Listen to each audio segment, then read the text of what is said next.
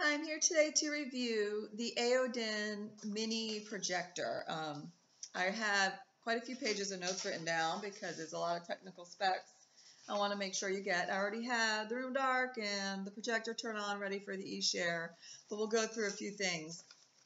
This is the, like I said, Aodin Android portable mini projector. I got it in the white with the pink band version, which I'll pick up and show you. Let's see. Let's put it back down. It comes with the air mouse, a mini tripod, HDMI cable, obviously the projector, a power adapter, and a user manual. The user manual is really handy, and I especially like the little flyer they added to it. It's like a lot of the new updated information. This pamphlet is pretty clear, pretty easy to read. That's also, like I said, save those. You get a regular AC adapter. It has this type of charging port, so don't lose it. I like this better. They don't break nearly like the, micro USBs, I guess. So you get an HDMI cord for plugging into your computer, and then you're also going to get a little velvet drawstring bag, and you're going to get an air mouse. So you get the part that plugs into your computer. It will be in the battery compartment. This acts like this is a mouse for when you're using the computer. It doesn't slide open. There's a little notch here. It just put your fingernail in there, pull it open, and it runs off of 2 AAA batteries, and those are not included. The mouse works beautifully. It works just fine. I'm not used to these things. I have a touch screen and I might use my mouse. So if you're doing a presentation, you can't be right at your computer. It would be handy. It's really good for going through photo slides, clicking on a few documents. If you have to do a lot of clicking, it's going to be a little awkward. So you almost have to go way past what you want and then click what you need. At that point, you're right at your computer. You might as well just use. I actually, when I was playing with it myself, I ended up going back to touchscreen and my mouse, to be honest. So instead of that one, I switched it out.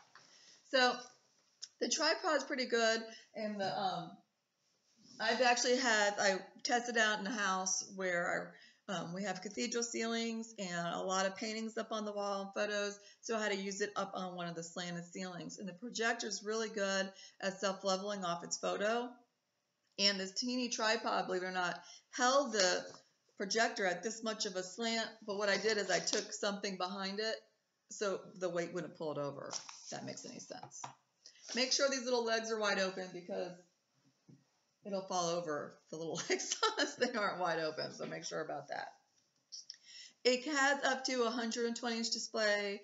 It has on this side, it has the HDMI input, USB inputs, the aux cable or headphone input, and the power adapter port.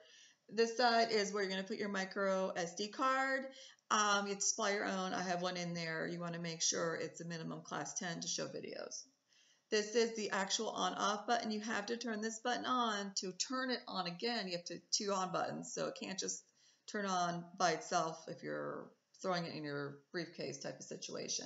So you're going to turn it on here first, and then you're going to turn it on here, and you have to give it time. It has to have time to warm up, come on, and even once the screen is up, it has to, like if you try to pull up, there's a button here, M for menu. It will not pull up the menu button until it's good and ready, so don't freak out. Just give it time to warm up.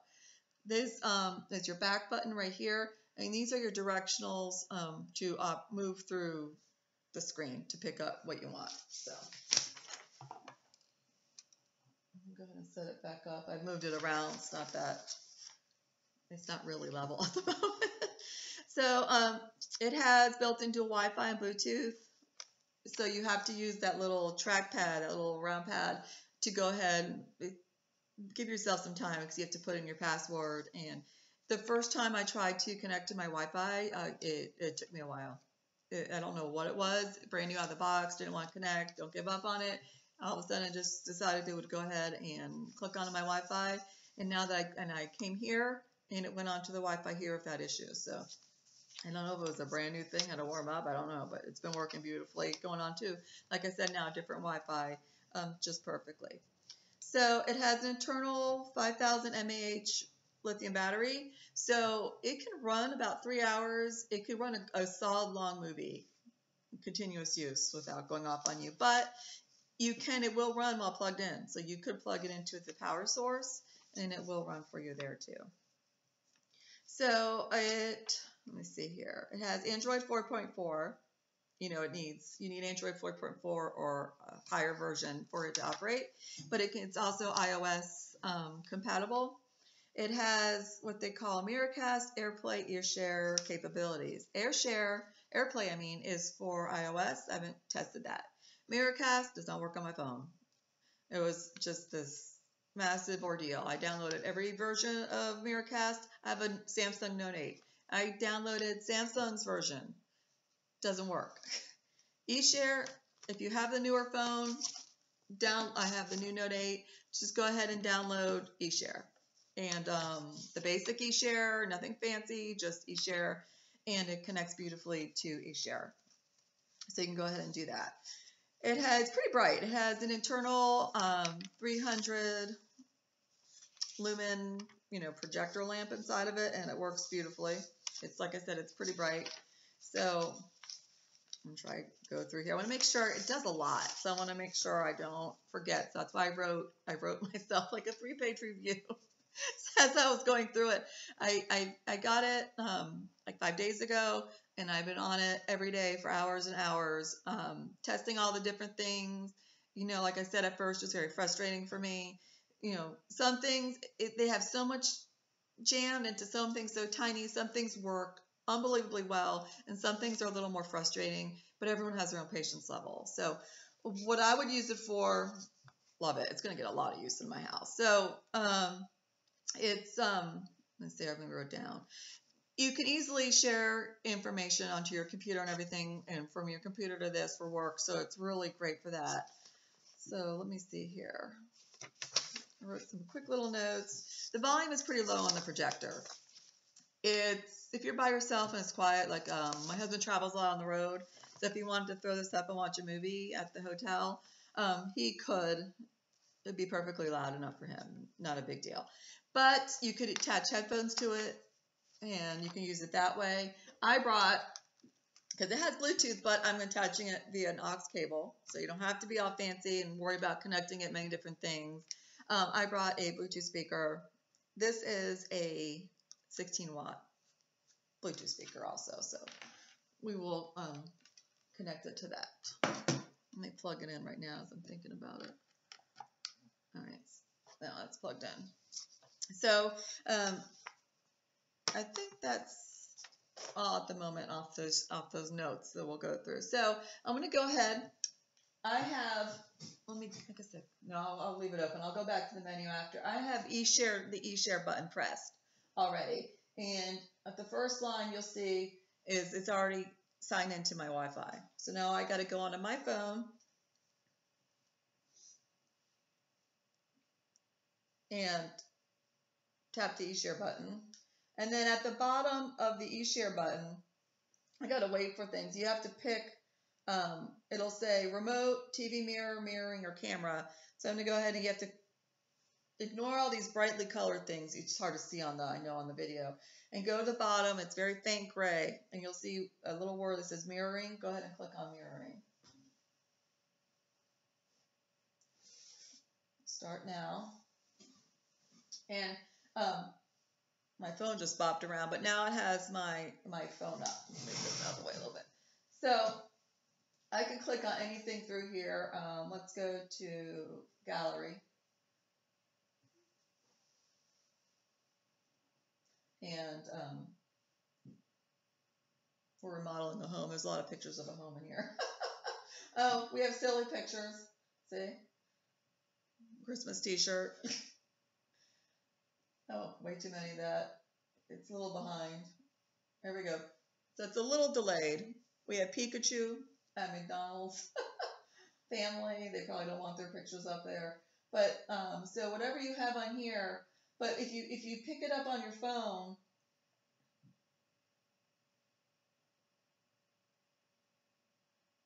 it's going to go back. It's still a little, like I said, a little behind. If you pick it up on your phone, it pulls up your phone screen size.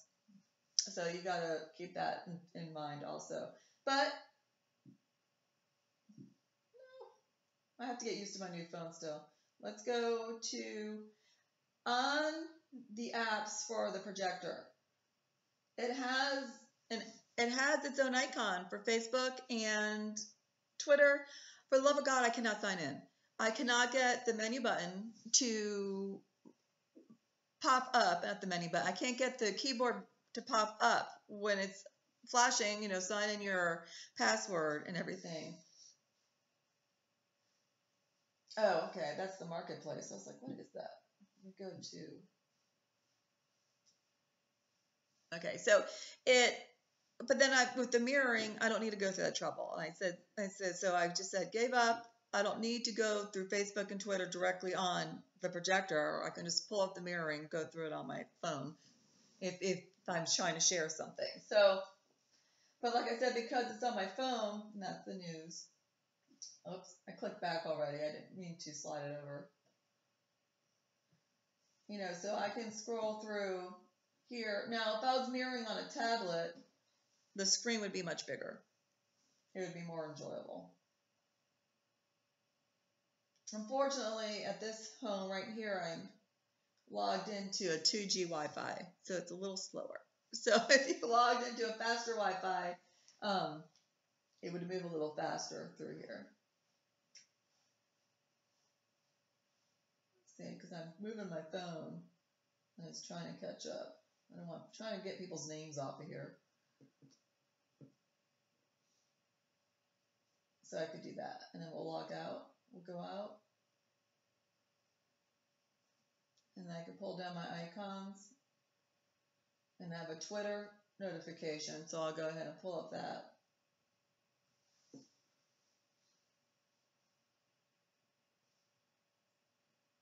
And there, so I have my Twitter up. So we can do that. So we'll get out of the Eshare.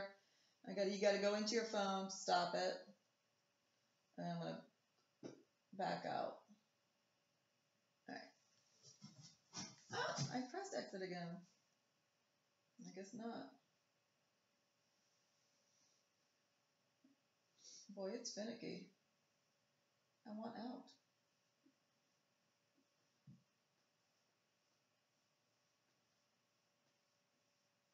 There, finally. Okay, so it's more finicky on my phone than it is on here. So now we're going to go ahead and I'm going to push the back button. See, it's leveling off because I tilted it to the ceiling. And now we're on the main menu. I'm trying to get it so it's not so bright into the screen. I'm sorry. So that's the big Eshare. Then we could choose apps and go into apps. And you'll see where it has Twitter and Facebook right here. And it has all kinds that just are, to be honest, a little mind-numbing. And when you first get on here, you'll need to actually kind of almost download it and then update it. And some of them, like here's the internet.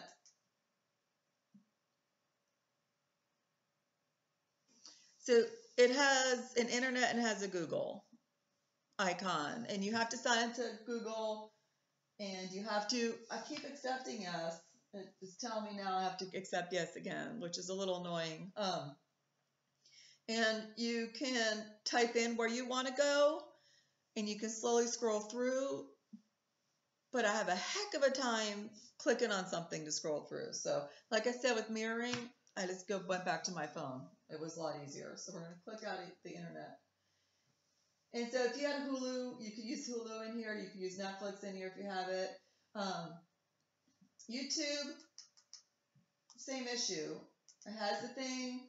Once I signed into Google, I was able to pull up my YouTube account and my son's YouTube account's on mine. I know you can't see it because for some reason it's just really bright. I'm seeing it in the screen here.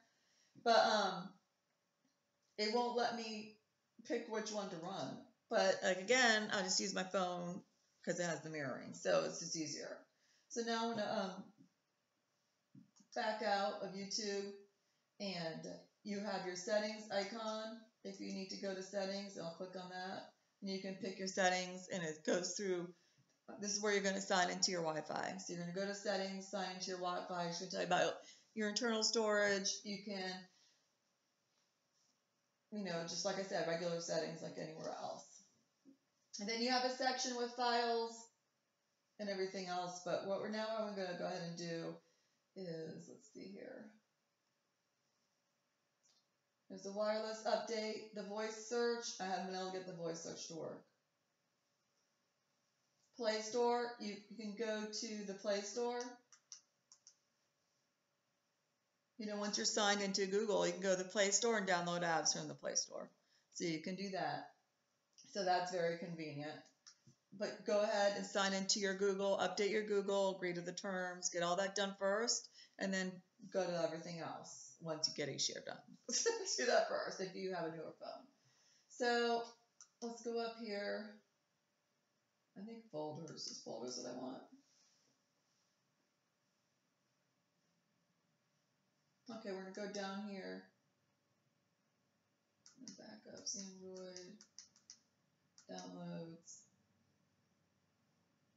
movies, pictures. I'm going to go up here. Oh, it's not letting me scroll down on the side. There we are, SD card.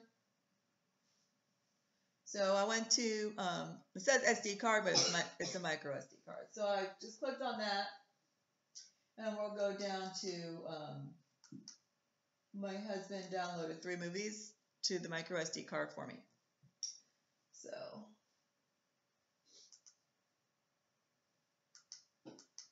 it's the first time I've gone to it through this folder.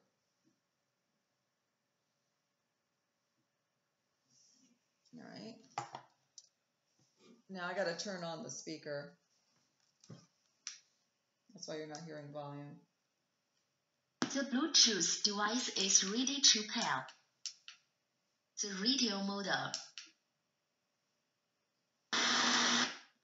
Aux input model.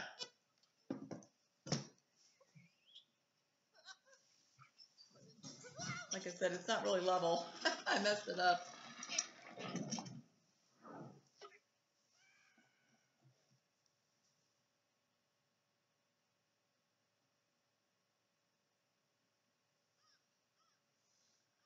Somebody told me once. You want to turn off that light over there? It's on the wall by the handrail. Struggle, raging between forces of life and decay. That the survival of the forest itself depends on the outcome, and that the good guys need all the help they can get. And that if you don't believe it, take a close look. And if you still don't, look closer.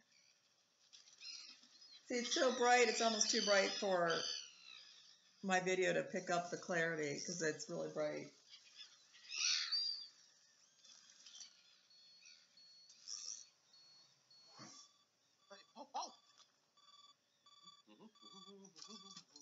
And this is playing straight off the wall.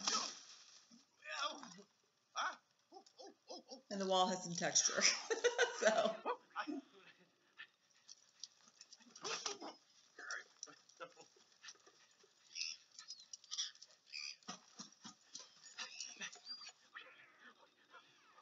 So it's pretty clear. So while that's playing, all right, let's see here.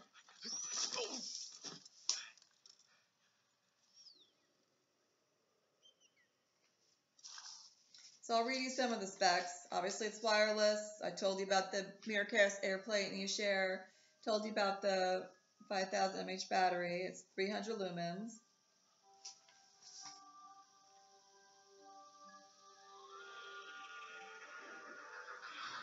So overall, it's a great projector. It's fantastic for movies. If you have to do presentations, you can download anything to your micro SD card, put it in. It'll play it beautifully.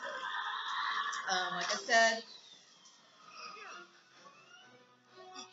because the volume's really low, we use the speaker. It's easier to use a speaker to get the volume level you want. I'll unplug it and I'll show you the difference.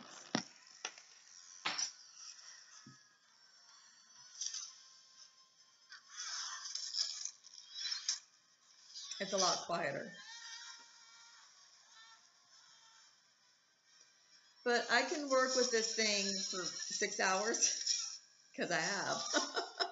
Plugged in, obviously, and it barely gets warm to the touch. So it doesn't get hot. I'm amazed because it's so small.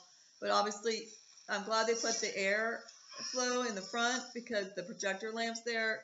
You're not going to be accidentally blocking that off, making it heat up.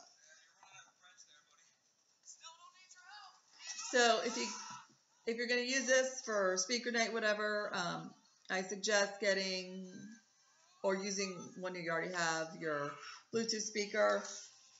It's a lot easier to run through a lot of the functions via your phone or tablet, via Eshare if you have that, or AIRPLAY if you have iOS. It's a lot easier. The Air Mouse is a nice touch if you have to do presentations and you can't be right at your computer. It does work. It does work well. It's not smooth running, so don't expect to be really smooth and easy to work with like a regular mouse, because it's not going to be. I like that it comes with its tripod. Again, that keeps it up and elevated and it keeps it cool so it doesn't overheat. It's pretty durable because, as always, I've dropped it. I've already dropped it a couple of times. So, and it's still working really well. Give yourself some time. Read the things, learn the apps, and like I said, it doesn't matter that a lot of the internal, like working through it without a phone or tablet, because just mirror. If you can mirror, you can do all those functions. You don't have to worry about passwords, updating this or that. You can literally just run it from your phone or projector, your phone or tablet, and have a great time. HDMI wise, it works beautifully on my computer.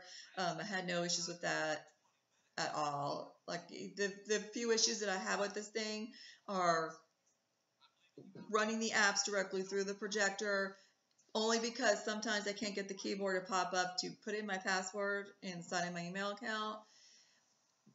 And then I can't use the program. So that's the only, that's the main issue I've had, is being able to not get the keyboard to pop up, because without that you can't do it. So, but then I didn't need to, because I can just pull up all those same apps with the mirroring and just run it through there. So to be honest, I'd rather do that anyhow. So it was a lot easier, a lot faster that way, than a lot less things I'm taking up the internal memory with also. So clarity-wise, it's fantastic. It's just as good as our larger projectors. We're really, really pleased with it. So this is the Aodin mini projector. We love it. So I give it 2 thumbs up. Like with anything, you're going to have some issues, but it's well worth it. Thanks.